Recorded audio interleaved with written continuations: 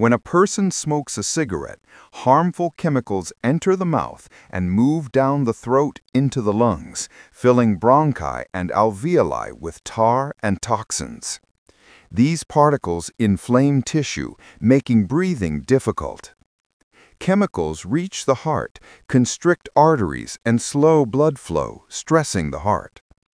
Toxins irritate the stomach lining, increasing acid and risk of ulcers.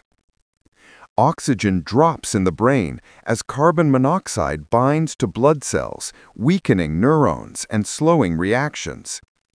Nicotine and other chemicals circulate, darkening blood cells and weakening the immune system. Over time, lungs collapse, the heart remains stressed, arteries clog, the stomach erodes, and brain function declines.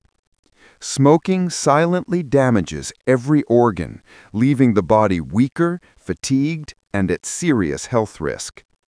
This is the hidden reality of smoking, a clear reminder why quitting is essential for your health.